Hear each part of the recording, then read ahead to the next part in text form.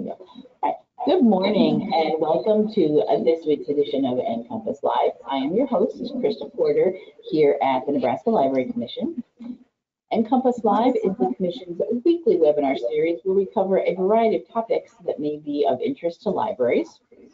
We broadcast the show live every Wednesday morning at 10 a.m. Central Time, but if you're unable to join us on Wednesdays, that's fine. We do record the show as we are doing this morning, and then it's posted to our website for you to watch at your convenience.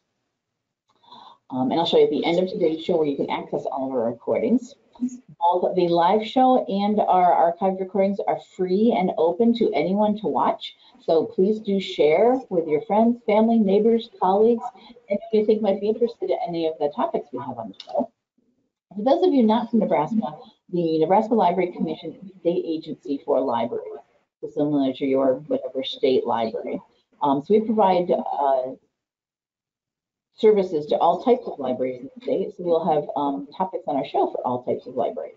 So public, K-12, academic, corrections, museums, archives. Really, our only criteria is that it's something to do with libraries. Something cool that libraries are doing, some resources or services we want to offer to libraries. So it's all sorts of things you'll find on our show. We do book reviews, interviews, mini training sessions, demos of services and products. We bring in guest speakers from across the state, across the country sometimes.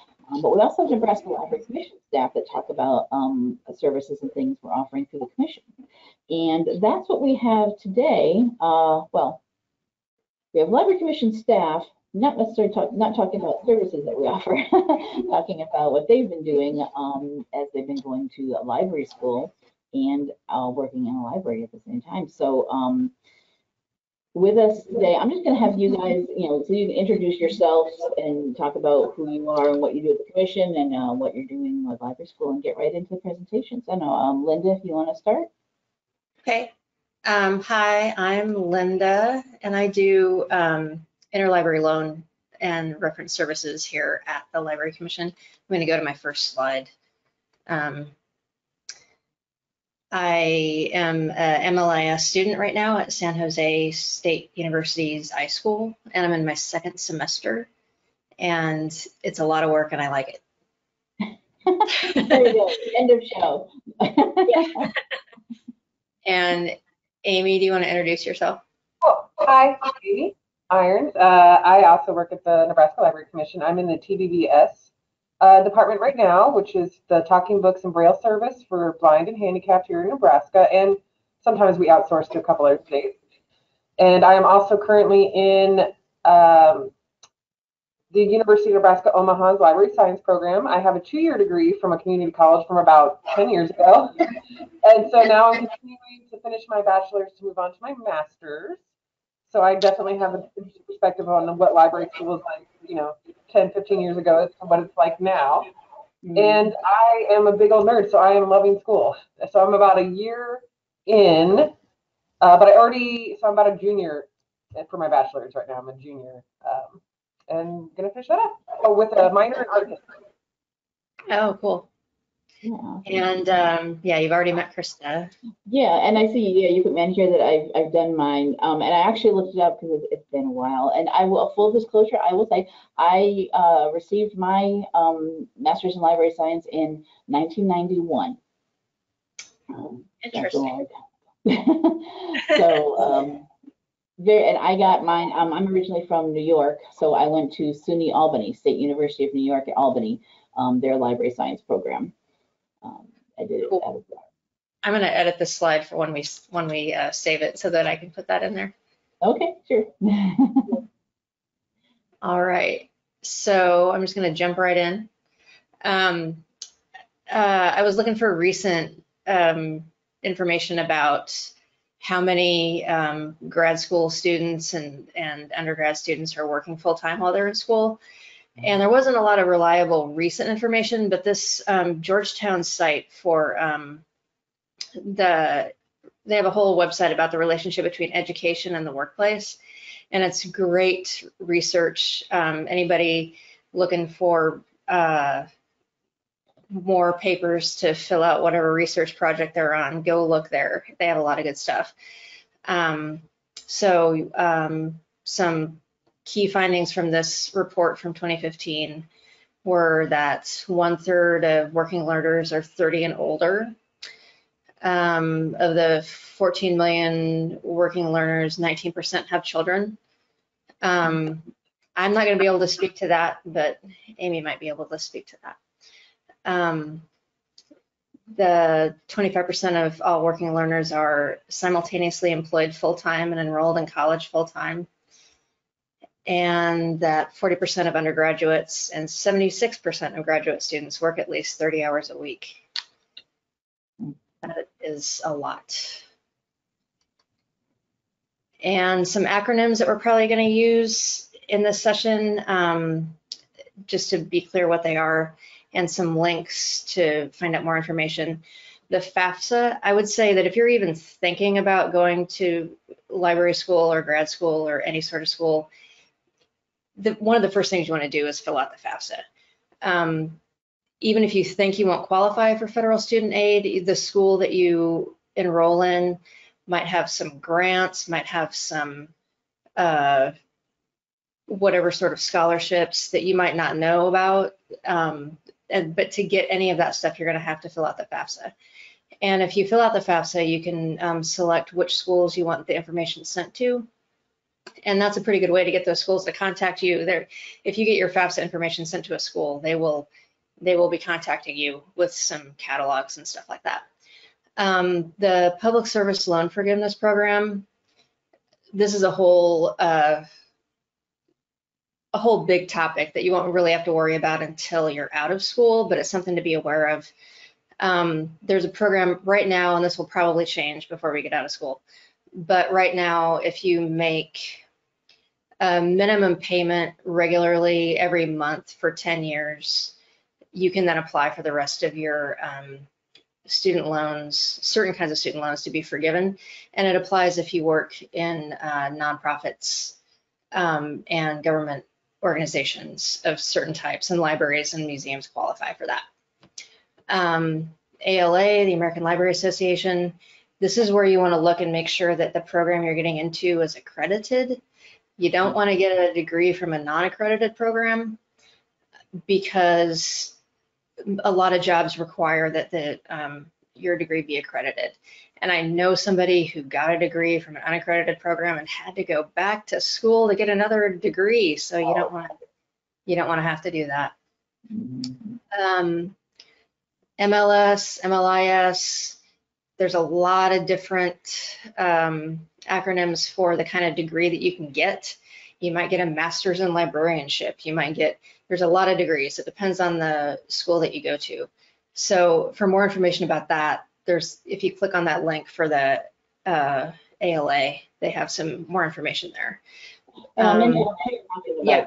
The links while we're here, I didn't mention before, the slide presentation will be available along with the recording afterwards, after the show. Yeah.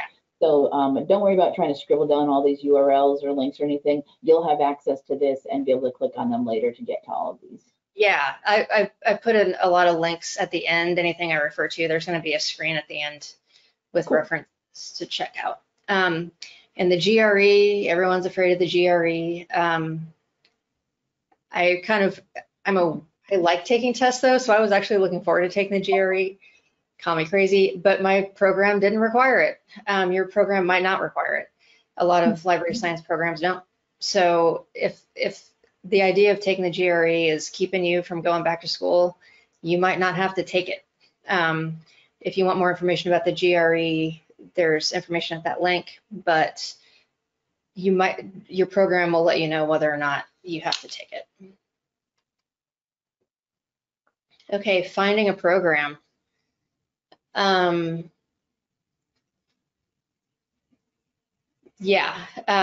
want to ask the people that you work with, especially ones who share your interests or approaches to problem solving, people who, are doing things that you think are interesting. Ask them where they went to school, ask them how they liked it. They might tell you they went to a place that they don't recommend to you, and that's good information to have too. ALA has a list. Oh, there's supposed to be a link there. rats, I'll put that in. And it's the link from the previous slide that is the list of accredited programs. I've said it already, but it's important enough to say again, make sure your program is accredited. Social media groups are a good way to find out more information. I found out from on Facebook, ALA think tank, people discuss it constantly, talk about what's good and not good about their programs. So that's don't let that be the only place you get information, but it is a good way to get recent information, what's happening recently, but you definitely don't just rely on social media for that information. When you're interested in a school, go to their website and find out the requirements for GRE, residency, tuition, any second or third languages that you need. Most library science programs, to my knowledge, don't require a second language, but don't take that for granted. And then let's see, if the program's online, you want to make sure what the in-person requirements are, if any. And once again, you want to make sure the program is accredited. Okay, that's my dog. And you're going to get a lot of advice, and some of it is good advice for you, and some of it is good advice for other people. So, use your judgment. If somebody is telling you something is important, or you've got to do something, or you've got to do it this way, but it doesn't seem right to you, use common sense and get more information. Yeah. So, Amy, did you get a lot of advice from people about where to go to school and what to? Well, actually, here at Nebraska Library Commission, there was only one, like you had to go to a certain school and do the program in order for them to reimburse your tuition from our bylaws. So you could only have the bachelor program from UNO and then master's from, I think, Missouri, Kent State. Is that where we have ours? So I didn't, and which is fine because UNO is very, very close to me, even though I do online. So that choice was kind of made for me. But I know, like Emporia University, you hear a lot about different library programs across the country that are really good. Mm-hmm. And so definitely there's a lot of information out there to check out which one would work best for you. And a lot of them are online completely, which is super convenient and really great, especially for, people who are adults and are working full time like us. And I have a child and, so yeah, it's really flexible and wonderful. I wouldn't be able to do it if I had to do in-person classes. Yeah. I think that's something important to mention too, because you talked previously, Linda, about filling out the FAFSA form for financial aid, but then Amy mentioned tuition reimbursement from wherever you're working at. Yeah. That is definitely something to investigate, if that would be a possibility. Well, yes. No, honestly, that's the only, that's the reason I went back to school, is that because my job really encourages it and really wants people to get their library degrees. And had it not been an option, I doubt I would have gone back to school, because, you don't get into library sciences for the, the big paycheck. So it didn't, it didn't seem cost effective for me to go back to school, because I wouldn't necessarily make that much more an hour in terms of my salary if I did. But when it was offered to me, essentially, we'll pay for you to go back to school, I jumped at the chance. Yeah. And I'm getting tuition assistance too, to go to San Jose State.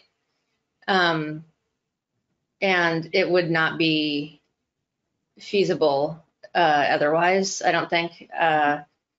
Would not be a decision I made. So that is a thing to look at if you are looking for a job while you're in school, that to look for places that offer tuition reimbursement is an amazing amount of grants and scholarships for library students, especially going back to school. I mean, when I was considering doing this before, I mean, the list is huge. So there is a lot of help and assistance out there for library students. Yeah, definitely.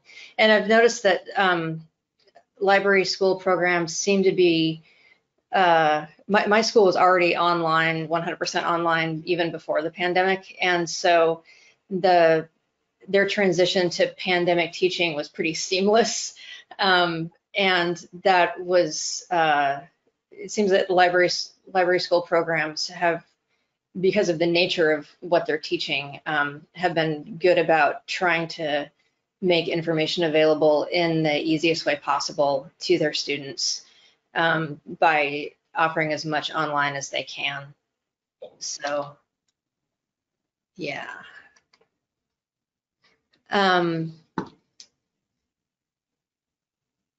To move on to the next slide about keeping it professional. So if you're going back to school as an adult, you might find yourself in a situation, I have, where you are older than your professor.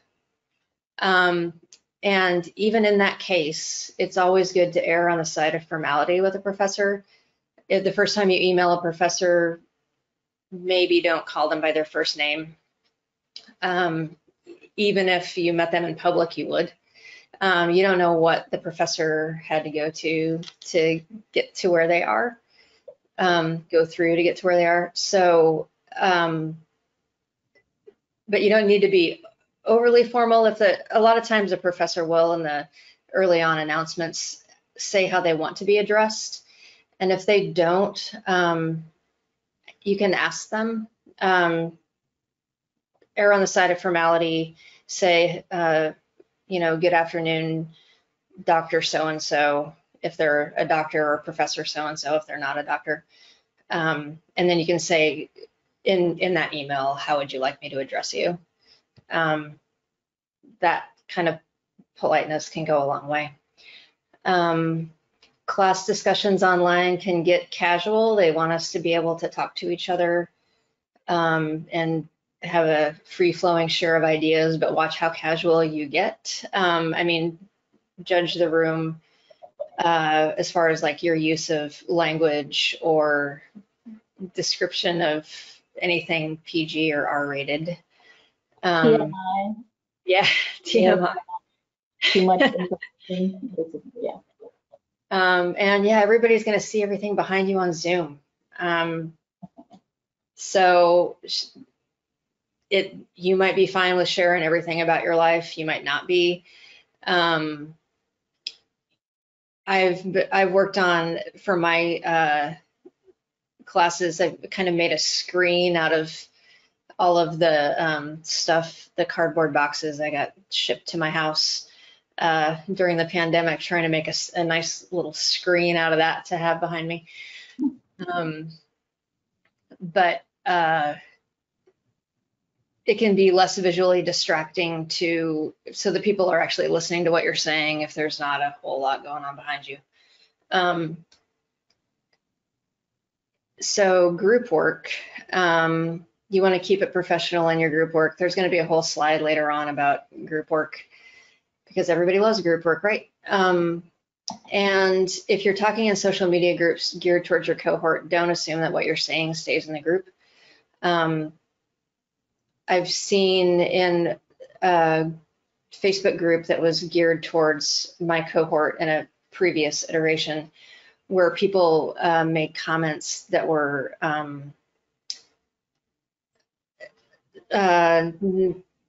maybe they shouldn't have made about professors. Just remember, anything that you put online can be brought up again later. So just keep it professional, even when you think that nothing will leave the group. Some things to set up for yourself. The earlier you do these things, the better, but it's never too late to make changes to help yourself out. You do want a dedicated place for schoolwork, even if it's a small little table and chair, even if it's one corner of a room in your house, just a place where your mindset can be about school. And if you are lucky enough to have a place like this at home, it's also good to have a backup in case something happens at home. You know, your landlord decides to replace your roof, or there's a power outage in your neighborhood or something like that, to have a backup of a place where you could go, a coffee shop or a library in your town, where you know you can go to work if you can't work at home. And if you are doing schoolwork at home, the fastest internet package you can afford is probably a good idea, especially if you're sharing your home with other people, friends or family. You don't want somebody's streaming video games to slow down your class meeting video. You don't want your homework to have to suffer because stuff takes a long time to download or anything like that. About the internet. There's a ton of government programs, especially during the pandemic, that can, especially for adult students, will give you free internet. They'll pay for your internet. Often your school will have programs that you can get some kind of discount on your internet. So definitely check out those things for your internet providers if you're in school. Thank you. Yeah, thank you. Thank you for mentioning that. I'm going to add that to the slide because that is a really important point. It's kind of in flux. There's your community might provide all kinds of different services or packages. So definitely take Amy's advice there and look into it. So you're also going to need to talk with your friends, your family of choice, your coworkers as well, about the fact that you're in school and like what this means for how available you are. And it's not like you're going to be able to have this conversation and say, well, sometimes I won't be as available to do things. And then it's not like then that's settled and you'll never have to talk about it again for the next 3 years. So you'll just, work on the communication about this, and the more you communicate about it, the better it works, I think. It's good to talk to other people that are in your same situation who are working and going to school, either people in your classes, friends and family that you already know, or people online, just so that you can talk to people about the frustrations and successes in a way that they will understand, that maybe other people in your life who aren't in the same exact situation won't understand. And you want to get as much health care as you can. This is a fraught topic and it's different depending on where you live, but one thing, especially vision care, it might be time for reading glasses. It might be time for computer glasses. I've had to wear glasses since I was in 3rd grade, so I don't have any sort of hang up about needing glasses. But I know sometimes as people think of that as a sign of getting old or something, but your eyes. We all put on our glasses and be like, oh yeah, I need to wear these. And it can happen really, your vision degrades really gradually. So you might not even realize. When I am working at home more during the pandemic, I was mostly working on a laptop. And then when I came back to work and I was working on a screen, hey, that looks different than the laptop in my lap did. And it turns out that what all those diagrams you see about how the ergonomic situation for your desk and how you should be looking straight across at your screen, your glasses are probably calibrated so that you look down to read correctly. So you might, if that's not working for you, if the straight across, more ergonomic placement of your monitors is not working for you, you might want to lower your monitors or look into getting computer glasses. I'm sorry to say that, but it's true. Okay, there's my dog again. Yeah, you got to take breaks. You got to remember to breathe.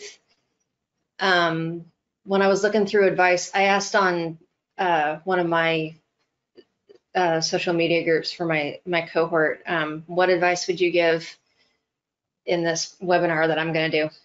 And a lot of the advice was, you know, don't make yourself crazy with this. You're going to do what you can do. Don't worry about it. Just keep your head down and keep working.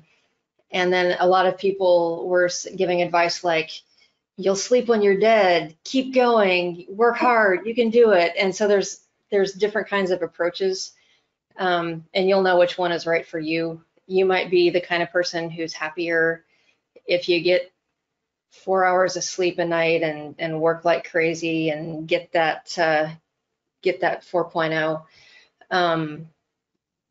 But if you're not that kind of person and you would rather take some breaks and that's how you learn, then, you know, just remember to do what is right for you.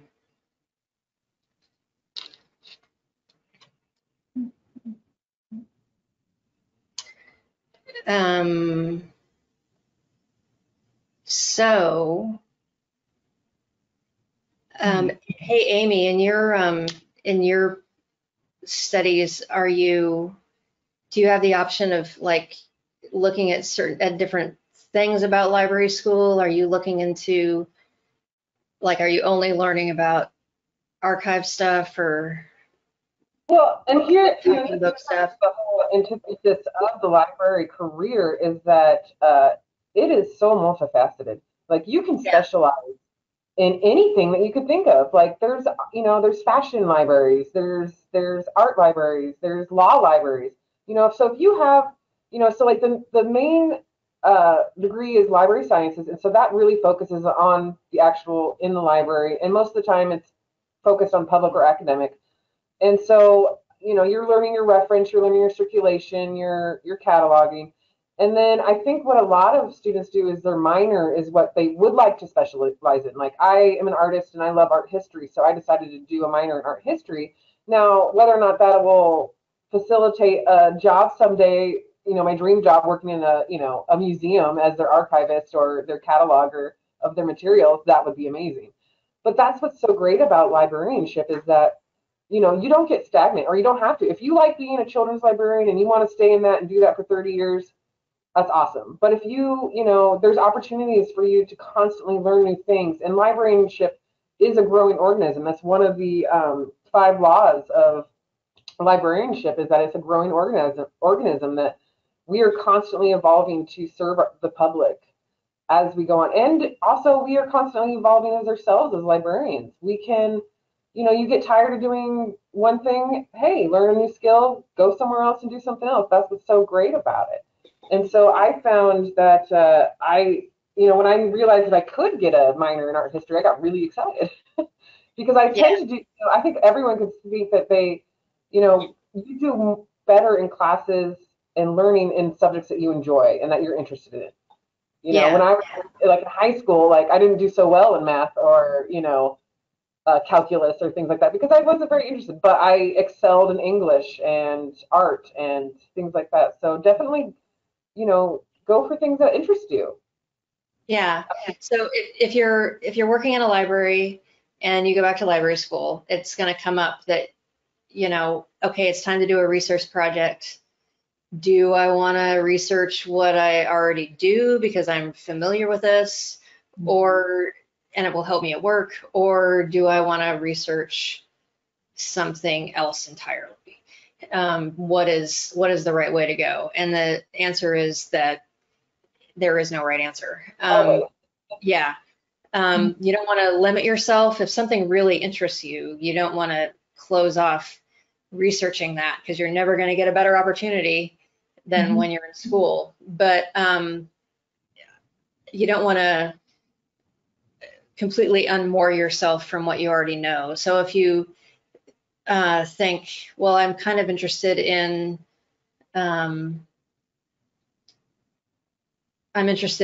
children's library work, maybe look at that do a little research before you decide to spend a whole class on that. You know, maybe you want to do children's library work, but then you realize that maybe you don't like being around children. You know, that's probably not a good a good field for you just because you like kids' books. If you don't like kids, And why not? your feelings may change. I know when I started library school, I assumed I was going to go into public libraries as Yeah. a final job because that's all I really kind of knew. I'd Yeah. gone to the public library since I was a little kid. My parents, every Saturday, mom worked and dad took us to the library. It was a thing. I mean, since I was little, Yeah. I was assumed that I would go into. And then once I finished my degree, I ended up getting a job in a university, and I never looked back. I just stayed there. I never ended up in a public library. Yeah. Yeah. And That's I'm funny. loving it. And I think now I am in awe and of public librarians because Mhm. now that I hear more. And also, I was only seeing it from the outside, not the behind Right. the scenes and the reality. And now I Right. know the reality from hearing public librarians talk about it, and I know I could never do that. Right. Right. It's a And better. you were talking about don't take classes that you wouldn't be. I took a government documents class in library school, and I can't remember if it was a required or elective at this point, but it was about doing gov docs work. And I learned that's something I could never do either as an actual Yeah. job. It was just like, no, this is my head just is exploding about this. It just can't wrap my mind around those kind of documents, and that's fine. I didn't end up in cataloging at all. I was reference, and that was my, yeah. But I took the class and then learned, don't go that direction. Yeah. Right. So yeah, you might take a class and then when you're done, you might be like, well, I learned something there. And one of the things I learned is I don't want to do that anymore. Very early on that I did not like cataloging. Mark record. I mean, it's nicer now since Mark records are mostly online, and so you can sort of copy paste them. But man, 15 years ago, they didn't really have that much, and so you had to make your Mark records yourself. If you haven't taken cataloging class yet with Mark records, ooh, good luck to you. Hell yeah, that's another people catalogers bow down to you. Yeah, some of people love it. Mhm. Along that lines, like one thing that I look at, I get on as many email lists of things that interest me as much as I can. And I have them go to one folder on my Outlook so that they're not coming in all day needing to be read. But when I have time, maybe once a week, I just scroll through and see what's in there. And there's a lot of job postings. And it's interesting to see, like who's hiring. And, catalogers are always hiring for catalogers. There's always posts for that. So that's another thing to think about too is, if you think, well, I want to be, I have a friend in Washington who's a maritime archivist and he loves it, but if I wouldn't go into school thinking I'm going to be a maritime archivist because there aren't that many jobs in that. So you might want to think about, if there is, I would love to be an archivist at a design house, like looking at couture garments. But again, there's not that many jobs in that field. You'd need to have a very specific plan of attack to get to a job like that. But yeah. So you want to be aware of drop deadlines and don't feel bad if you drop a class. If you get into a class and you're like, this is not for me, this is a bad idea, go, drop it. There's no shame in dropping a class. And if you don't drop a single class the whole time you're in school, you might not have taken as many chances as you should have. Just watch the deadlines so that you don't pay for a class that you drop. I was going to take a couple classes this summer, and they're accelerated in the summer, and so I took the first one, and it was a lot. It was young adult literature, so we had to read a lot. And so then my next class was coming up a week later. He's like, you know what? I'm going to take a break. I'm getting a little burned out, and so I just went ahead and dropped that second class for the summer and just took like a month and a half off before the fall. And I tell you, I needed that. Yeah, that's good. That reminds along the lines when I was getting the two kinds of advice. one, take it easy, don't do more than you can do, and the other one, sleep when you're dead. It's good to, for me, I don't want to take classes in summer. I want to have summer off. It helps me reset for the rest of the year. I think that I do better work the rest of the year if I don't take classes in the summer. For some people, they want to be in school all the time. So it's, you know, summer classes are good for some people and not for others. Don't feel bad if they're not for you, but don't feel bad if they are for you either. Yeah. So even if you take a class that is in a field where you think you know everything, I'm in a database class right now. It's kind of an intro database class that I have to take as a prerequisite for other classes. I basically live in a database here at work. So, you know, I could be like, oh, I know all this. I'm not going to learn anything in this class, but I'm going into it with looking to see what I don't already know, or what might change how I think about what I think I already know. Mm-hmm. You're going to learn, even if it's a class that you think you know everything, you might get some surprises out of it, you know. So let's see. And when you do end up in a group assignment, though, it is good to clarify with your group a level of familiarity with a topic or project or assignment. I had a group assignment where we had to work on a vision statement and budget for a library. And it turned out one of the people in the group had just done this at her library, and she had been in charge of it. And so her coming in and telling us all, like, here's what I'm familiar with, that took the pressure off us thinking that we needed to be, that we knew we weren't all on exactly even ground. So if you're going into a project and you have a lot of familiarity or expertise on the topic, just let people know so that they know, you know, how to split the project up better. Let's see. And you may have a class where you have a project that is where you get to pick a topic, and maybe you want to pick a topic that you worked on in a previous class. That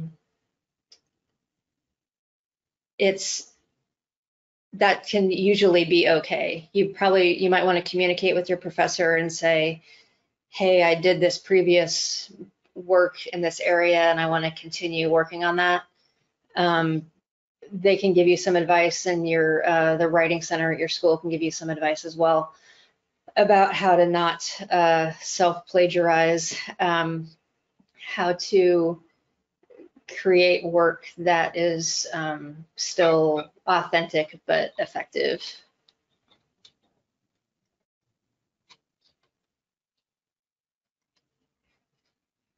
Okay, back to group work.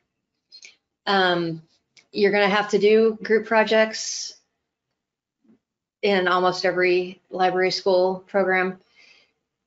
And you might think, why do I have to do this now? I work in a group at work. I am an adult. I already know how to work with other people. And I used to be hesitant about group work, and I've come to appreciate it. And you kind of have to frame it for yourself in a way that you'll appreciate it too. It'll be a lot easier for you if you do. My experience with group work in grad school it's a lot better than it was in undergrad. I finished my undergrad as a non-traditional student. I was in groups with people half my age who were more interested in, you know, talking to each other about where a party was and other things like that, instead of trying to just get our work done and get out of there. But in grad school, there's a different level of commitment from the people in your group. I'm not saying that you're not going to get somebody who won't do work, but you have a much better chance of like-minded people who want to do the work to get the project done and get the project done well. It's a good way to learn about other jobs, other libraries, other perspectives. Again, I said this previously, but you do want to clarify your level of familiarity with a topic or project or assignment. And the school I'm in San Jose State, they have an introductory class where you have to form a group, and you have to have an agenda, and you have to have a group charter. And it was a really good first step back into the group project waters. Group charters are really important, and I'll put a link to that in the a link to examples of charters in this presentation before we put it online. There will be surprises in group work, and your professor knows that. If it turns out that I was in a group project where a really smart, reliable, intelligent student who worked really hard had to drop out because of a family issue, and the professor, the professor understood that that's going to happen. It's not like you have to wonder, oh, what is the professor going to do to us because we lost a group member. They will be able, they'll work with you. Your professor is not there waiting to fail you. Your professor wants you to succeed. And so just communicate with them if problems come up. Another breathing screen. So yeah, don't aim for perfection. Do aim to learn. Even if you're used to being the best, even if you hate making mistakes, the most important thing you're going to learn in grad school especially is that you need to let that go. Homework will expand to fill the time if you let it. You could do homework 24 hours a day. You don't have to do that. I agree. It's really difficult to find the balance, especially Yeah. I feel like adult students or students that are coming back after a long period or have families and children and busy lives that they want to just succeed so much. Like I suffer from this myself. Like I have a 4.0 and like I get irritated if I miss a couple points on an assignment, even though I still have an A, even though it's fine, even though the professor knows I'm more than capable and like I'm organized and I do all my homework and things, I still get on myself. And so I try to really give myself a break about that. You really have to find the good balance. So for example, I take an art history course, and so it's all online. So, but you have to watch, at least 3 hours of lecture a week for that chapter in the book or whatever. But, I know not to sit down and try to do it all at once. Like on Monday, I'll watch like 45 minutes of it. And then Wednesday, I'll come back and continue it. And so you kind of have to split it up into manageable bites so as to not overwhelm yourself, and really don't try to get so hard on yourself about being perfect or getting a perfect score or anything like that. As long as you're learning, as long as you're absorbing the information, I think that's important. And I'm talking big here, but I also have a 4.0 and it does matter to me too. I try not to make it matter, but yeah. I never had a 4.0 in my life, I don't think. Yeah. Well, and you know what? If you're in school and you're, all that's going to matter is just that degree. They're not going to care if you have a 4.0. They don't care. I don't think I've ever been asked in an interview what my GPA was, Yeah. Yeah. Real quick, because I see we're getting close to the end, so I'm going to zip through this one.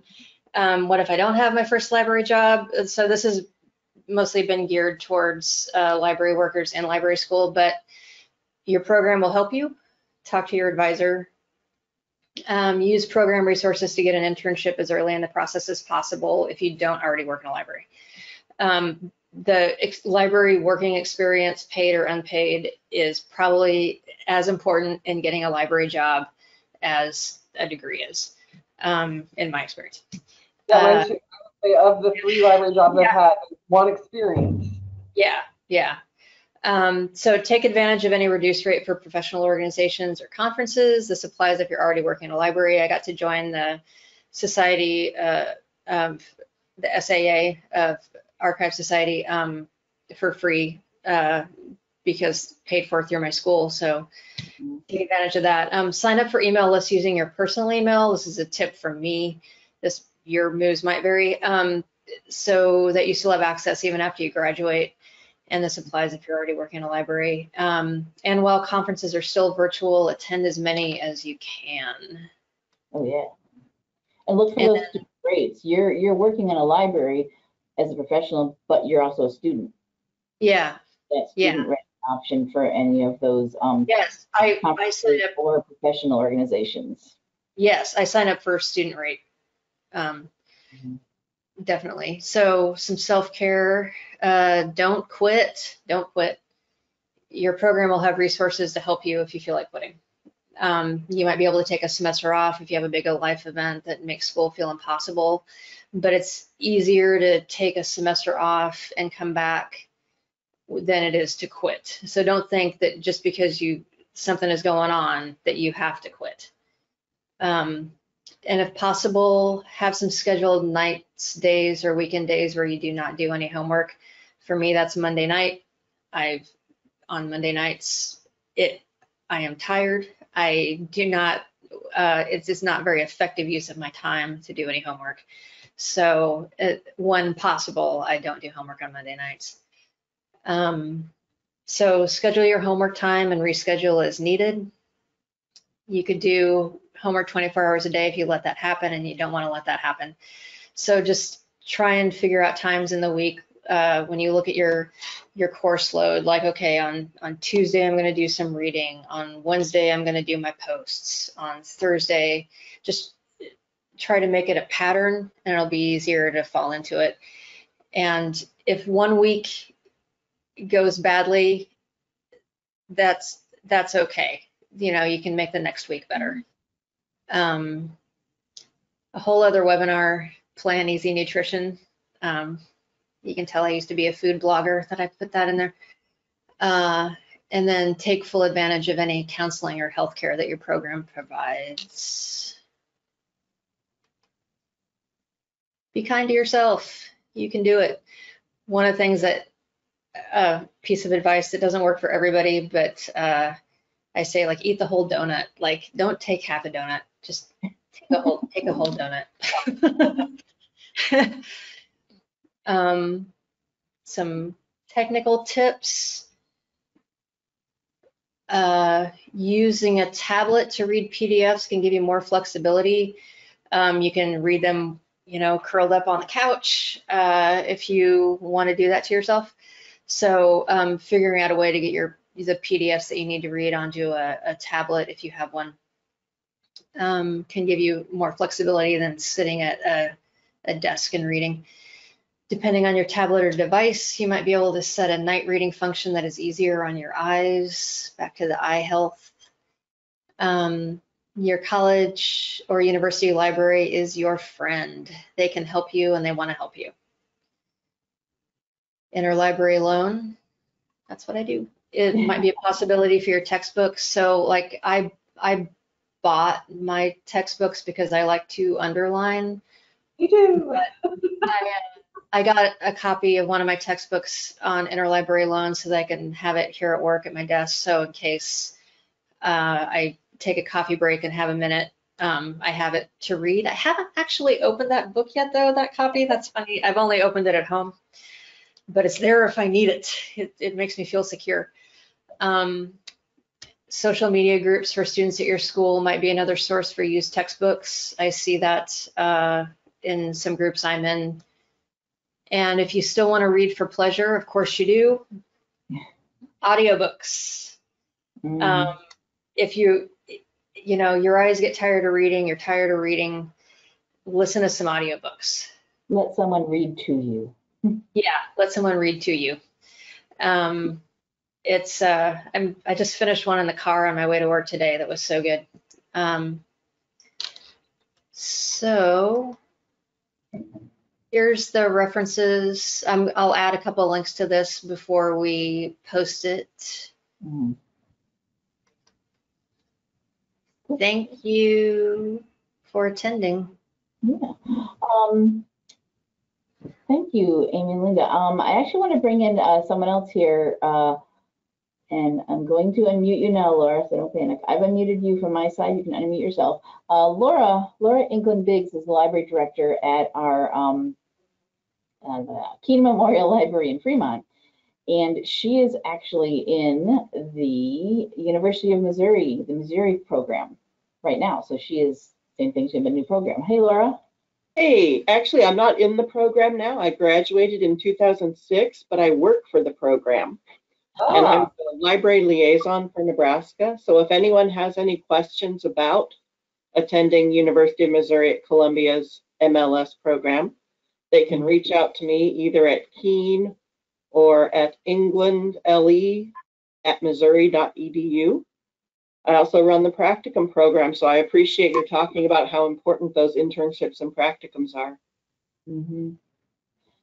So when you were in the program yourself, it was when you were actually working too, though, right? Yes, I was working full-time the whole time. And everything you said, big amen.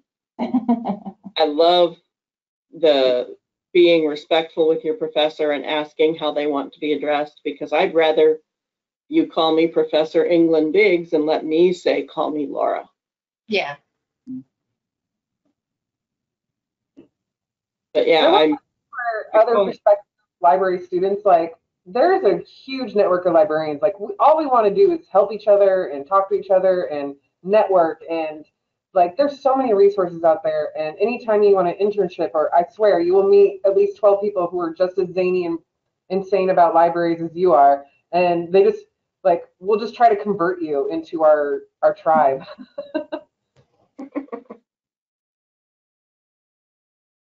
The University of Missouri is like San Jose. We are completely online. We do not require the GRE. There are resources for scholarships, et cetera, et cetera. So yeah, put my plug in for the Tigers. I know a lot of people here in this area have gone there because it is, local-ish, nearby. We do offer in-state tuition as well. Oh, nice, to Nebraska.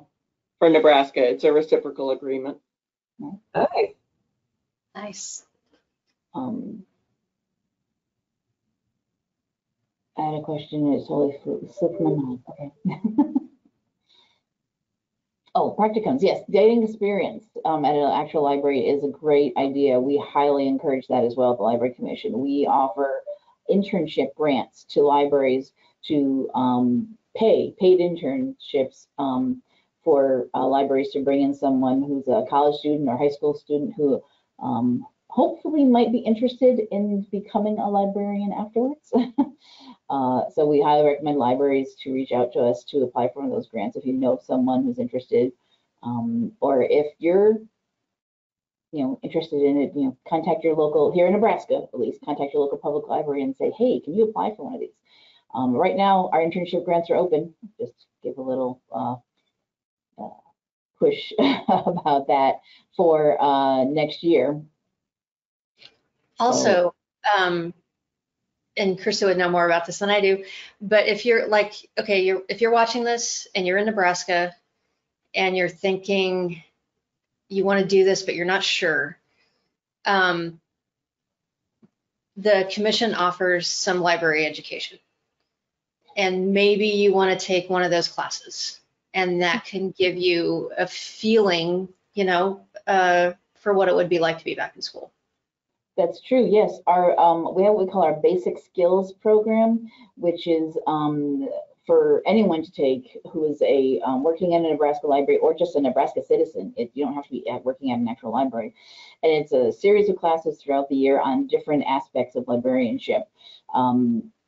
main reason is for some of our staff who have not been through an official library school program, but they need some of the training and education for that. They can take these courses. So it's kind of like a mini version of going to full-on library school. I'm not overview more, but yeah, anyone who wants to can jump into those Nebraska citizens and try one and see, you know, what, and you will talk to lots of other librarians. So it's a good way also for networking. That's a fantastic thing that the commission offers. That is one of those things. I remember when I first learned about it, I was like, that can't be real. That's such a good deal. So that's definitely look into that. And I'll add a link to that, to the presentation, even though that's on our website already. And we were talking here about, you know, working in a library and going actually to get your MLS, your Master's in Library Science. But we here at the Library Commission, we know, being in a very rural state with lots of small communities and small libraries, one-person libraries, we do have a lot of library staff, library directors who just don't have the ability to go to school. It's just not going to be able to be a thing for them. But we know they need the training to do their jobs. So that was the original reasoning for this basic skills program, is for all of the people that just library school they can't do, they can, you know, get the training through us. It also has other purposes as well. They can get their public librarian certification by taking those classes, which helps getting jobs in Nebraska, whole connected. Yeah. But that's not a requirement either. You can just take the class because you want to. Yeah. All right, so we did just hit 11 a.m. Central Time. Does anybody online have any questions, comments, anything else you want to share about your experiences or questions you have for Linda, Amy, or Laura, who's here with us too?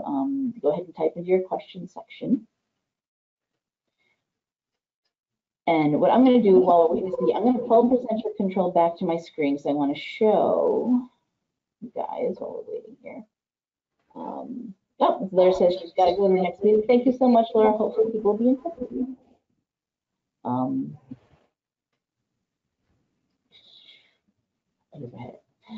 The grants I was just talking about, the internship grants if you want to work in a library, but also we do offer here in Nebraska, and if you're not in Nebraska, look in your own state, to your state library, continuing education and training grants, CE grants, that we can help you take certain educational courses. Where's the grant information here? And these grants are going to open up for the next year in October. So you can do online learning courses. We can help you pay for attending conferences or workshops, or doing major CE or training projects at your library with these CE courses.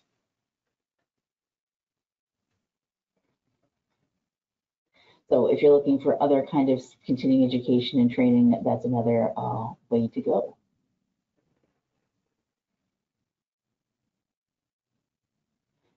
I took one of those cataloging classes. Yeah. Which I think will help me when I take the cataloging class. Oh, sure. Next semester. So. Really jump on. Yeah. All right, so I think we'll wrap it up. If nobody seems to have any questions, desperate, urgent questions you want to ask right now, that's fine.